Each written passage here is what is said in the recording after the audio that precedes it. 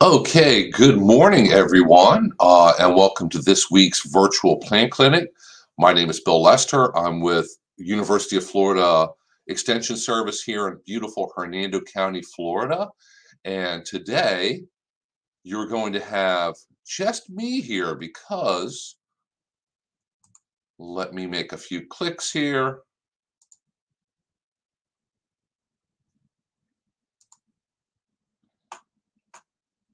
And we have a little technical problem here. It looks like we are probably not live today on one of our Facebook pages, but that's okay. Hopefully, we're live somewhere, and somebody will be tuning in today and asking a question or two. So,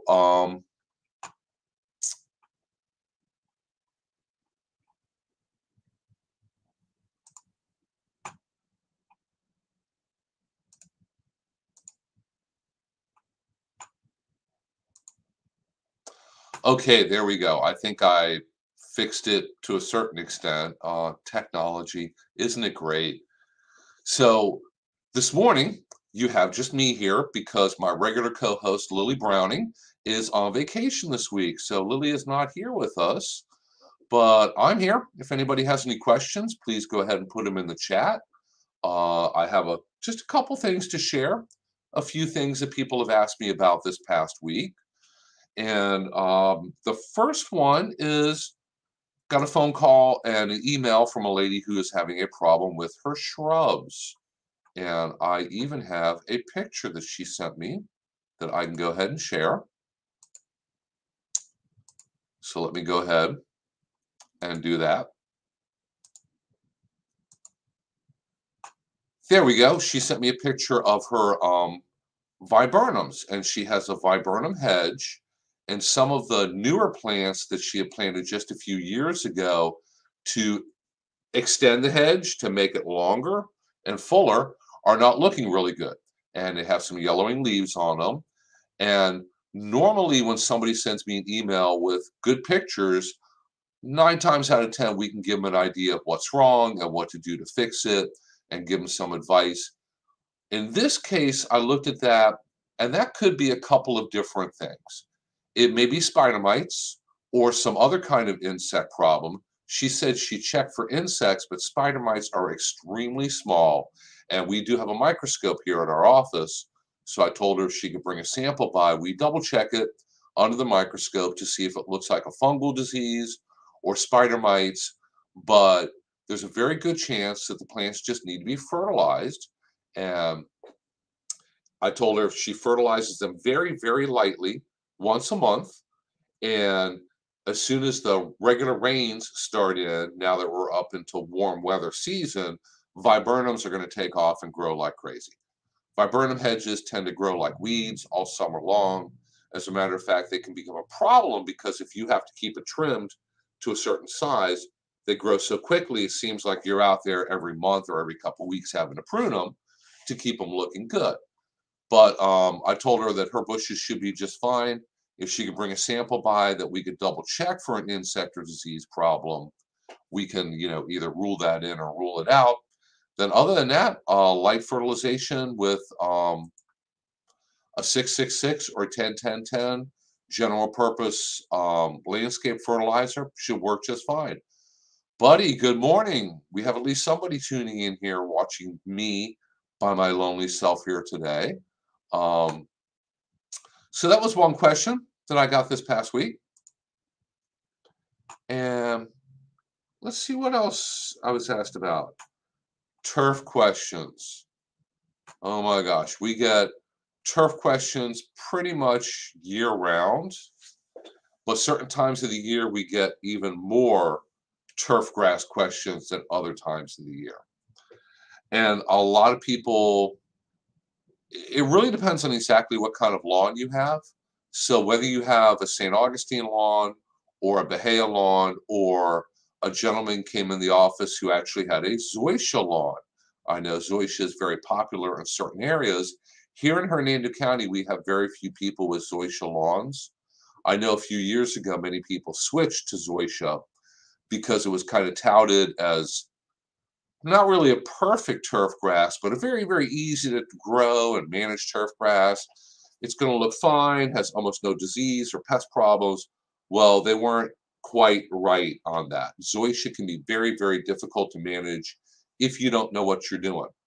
If you read up on it and you cut it at the right height, you fertilize it just properly, you're able to look out for the insect pest, which is a hunting bill bug, kind of a strange name. It's a little, very, very, very tiny beetle that causes problems with zoysia grass. I've never seen one myself, and don't have one in my collection because we have so few zoysia lawns and we very rarely get zoysia questions here. But the gentleman had just had part of his lawn resodded. Company brought out the sod. He paid somebody else to throw the sod down. He went on vacation for 6 days, came home, and it was all totally brown. So I know zoysia can get really fussy. If it gets really, really dry, it will go dormant, no matter what time of year it is. And you're going to have to water it and be patient for it to come back out of dormancy and green up and start to grow. So I said, that's probably what his problem was. But of course, he had to ask because everybody seems to think, should I fertilize it? Is the problem with my grass the fact that it turned brown, the fact that it's dead, the fact that, there's some kind of issue with it? Should I fertilize it? And I can tell you, fertilizing is almost never the answer to the problem. Everybody thinks watering and fertilizing is going to fix whatever the problem is. You really have to get to the bottom of the problem first, and more fertilizer is almost never the solution. So with this gentleman's zoysia lawn, I told him he needed to be patient. His section of turf may have gotten too dry and went into dormancy, so he needs to just water it normally, not overwater it, but water it as needed, and hopefully it will come out of dormancy and turn green and start to grow again. We do get a lot of questions about St. Augustine lawns, and people say, should I fertilize it? No, your problem is almost never a lack of fertilizer. We have a lot of disease problems here in Hernando County with St. Augustine lawns. And the root of that problem, 9 times out of 10, is poor management. People cut their grass too short. And a lot of people have services that they hire to cut their lawns, and they are notorious for cutting lawns too short. So you have to make sure they cut them at least 4 inches high. Don't just take their word for it. Go out in your yard either after you cut it or after they cut it and get yourself a ruler.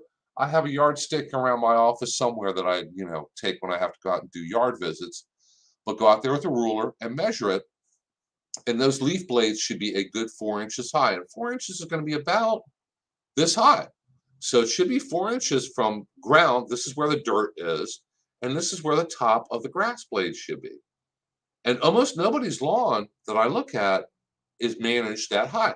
Most of them, the top of the blade comes up about this high, about 2 inches. And if you keep cutting your grass that short, it's going to kill it after about a year or two. But you're probably going to have problems with chinch bugs and diseases first. And that's what's going to take out your lawn. But it was caused by cutting it too short. And of course, Bahia grass, if it doesn't rain and you don't have irrigation, your lawn will turn totally brown. Mine turns totally brown every winter and spring, depending on how much rainfall we get. And as soon as it starts raining, boom, within 20 minutes, my lawn turns green. And within a day or two, all of a sudden it's grown and I have to go out there and cut it. And then it starts growing really fast and I have to go out every week tops and cut it because it's going to get out of control if I don't. So with Bahia grass, if it's really dry, it goes dormant. That's no problem. Your lawn might be totally brown, but it's not dead. It's going to come back as soon as it rains or as soon as you water it. If you have an irrigation system and water it, that's going to keep it green and growing. So if anybody watching has any questions, please feel free to go ahead and put them in a chat box and we'll try to figure out an answer to your issue. We have a few people on here watching us on YouTube today. So something else that just kills me. Every time I go on Facebook, I'm a member of a lot of different Facebook gardening groups, and they range from the food forest group to growing edible crops to growing ornamentals, Central Florida gardening. There's a Florida-friendly gardening group on there. And every day somebody goes on there and asks a question, and they all are basically the same. It's, what does everybody use to control bugs in your garden? Something that's organic and non-toxic and safe and won't hurt anything. And that is the absolute wrong place to start, because 9 times out of 10, these people really have no idea what their insect problem is or what their problem is. They go out and look at their garden, doesn't look right, leaves are brown, plants are dead, chunks are chewed out of the leaves. I don't know. There's some kind of problem going on out there, and they figure it must be a bug.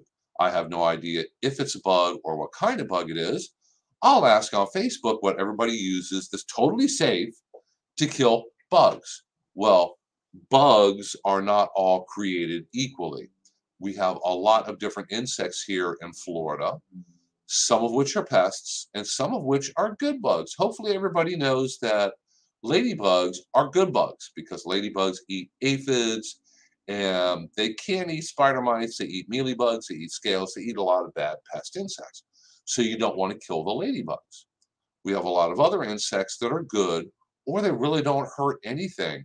I saw somebody ask on Facebook, what do I use to control bugs that are eating all my plants? Things like love bugs and ants and aphids and this and that. I'm thinking, love bugs? Love bugs don't damage your plants. Love bugs are not a plant or a garden pest. Love bugs are probably there, but they're not really bothering anything. Ants are not bothering your plants. Ants may be there and they're an indication you have some other kind of pest.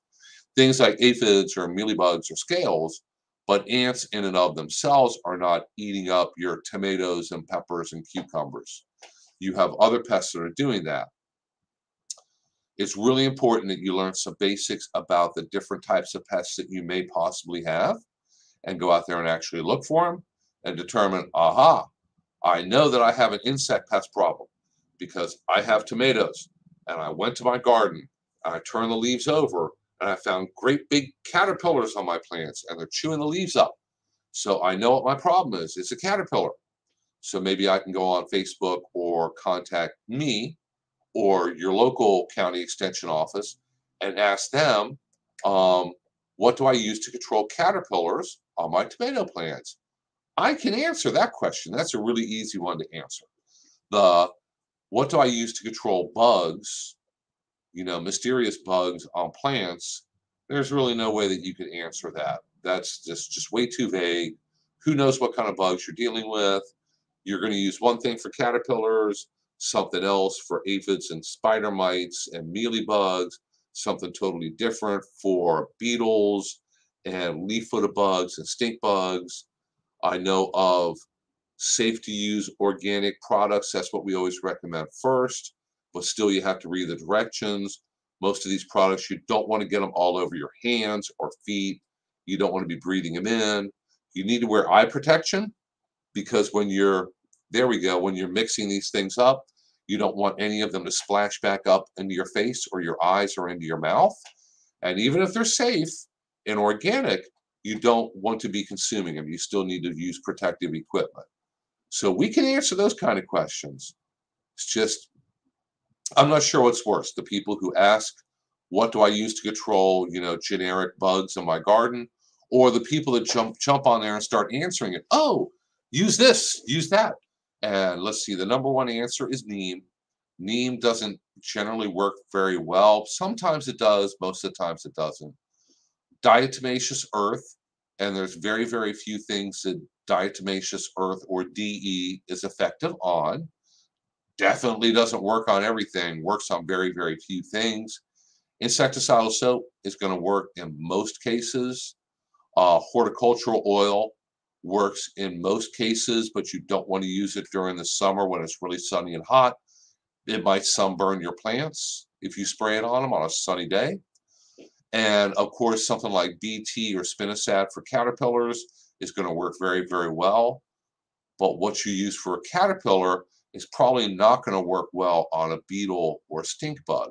So very important, you need to know what kind of insect pests and problems you're dealing with before you start asking other people, what do you recommend or what do you use? Because you're going to get all kinds of wacky information out there. People are just going to give you every possibility in the world, some of which are correct, but a lot of which are not really correct. So, like I said, anybody has any questions, just go ahead and put them in the chat box there, and we'll answer your questions. Other than that, today might be a fairly short session here. Those are really the only questions that I can think of that have come up over the last week. Let's go ahead and share a few things here. For our upcoming classes, you see the website scrolling down below there, the www.hernandoextension, all one word, .com. If you go there, that is going to have a complete listing of all of our upcoming classes.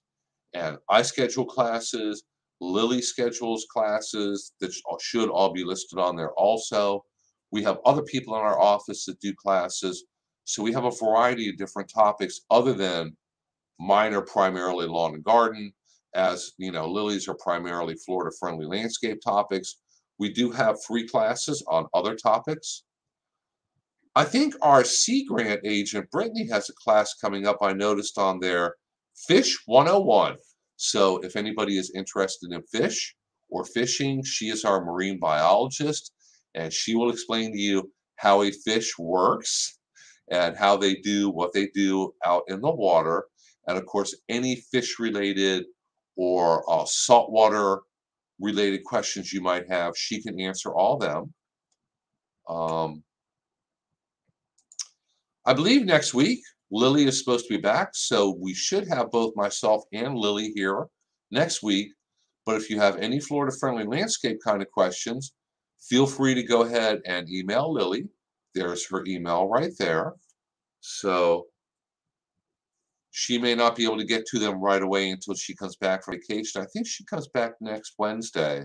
So she should be back just in time for next Thursday morning.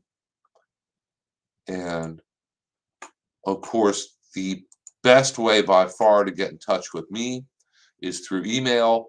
And if you email me a question and send pictures, lots of pictures, ideally clear pictures, and pictures, if it's of a large plant, get pictures kind of far away, pictures up closer, and then if it's a small insect or leaf problem or something like that, really, really up close pictures, as up close as you can get, and send a number of them to me. That really helps me to figure out what your problem might be. And if it's for a plant identification, if I'm not sure what it is, I send it off to University of Florida. And the more pictures, the better. The more pictures I'm able to send them, the better their identification is going to be and the easier it is on them also. So a lot of times if you send just one kind of blurry picture, I might be emailing you back asking, can you send a few more to make it a little bit easier on us? But sending me an email with pictures is definitely the best way to get in contact with me. I'm here at the office today, but there's plenty of other times that I'm not at the office. I'm out in the field. I'm working remotely. So calling the office is generally not a really good way to get in touch. Instant Messenger through Facebook, I do get those, but it will usually take me a little bit of time to actually notice it, read it, and be able to respond to you. So email is by far the best way. Unfortunately, I got this thing here and I can get my email on it. So I'm not going to tell you that I'm always connected and in touch, but some days it kind of feels like that. So I don't see any other questions on here. I think we might have had problems with broadcasting to one of our Facebook pages. But don't worry. We'll take the recording of this session here and put it back on our regular Facebook page. It does look like we're live on our Facebook group. So anybody who's a member of our Facebook group, good morning, and thank you so much for joining our group. I try to go in there and respond to as many questions as I can. Some days it's just a little hard to find the time. And also, we are broadcasting live on YouTube. And YouTube is a great place to broadcast to, because as soon as I'm done, YouTube saves this session as a video. It adds closed captioning automatically. I really appreciate that, because otherwise I have no idea how I would do it if they didn't do it for me, and it gets saved as a video. So if you ever want to watch any past editions of this, go ahead and check on our Facebook page, check on our YouTube channel. And we have them going back, gosh, well over 2 years now. I think we're probably coming up on the better part of 2.5 years of almost weekly virtual plant clinics. You know, if Thursday falls on a Christmas Day or New Year's Day, sorry, Lily and I are probably taking the day off. And every once in a while, between the two of us, either we're both on vacation or off at conferences, and we have to skip a day. But I think that we've been on pretty much 9 out of 10 Thursdays. I'm going to have to sit down and count how many different views and participants we've had over the last 2.5 years at this point to see how we're doing. I think I'll go ahead and count those numbers up this coming week. Takes a little time to count that much. But hey, everybody, thank you so much for tuning in. Like I said, if you do have a last-minute question, go ahead and get it in quick. Otherwise, please be sure to tune in again next Thursday morning. Lily and I should be back 10 o'clock next Thursday. Hopefully, all the different Facebooks and YouTubes will work correctly. The technology will work correctly. It doesn't always. But we always do our best to kind of work around it. And other than that, we will see you again next Thursday. And between now and then, if you have any questions, just shoot me an email, and we will do our very best to either answer it directly if it's a really easy question. If it's harder, I'll ask friends. Emails are great because it makes it very easy for me to forward them to other people, and maybe they can help me figure it out. And if worse comes to worse, we have the entire University of Florida backing us up. And whatever your questions on, believe it or not, they have an expert in that area that we can send it to and get it answered and get you some recommendations, advice on what to do about it if it's a fixable problem. So, hey, everybody, thank you so much. And until next week, we will see you then. See you later. Take care. Bye.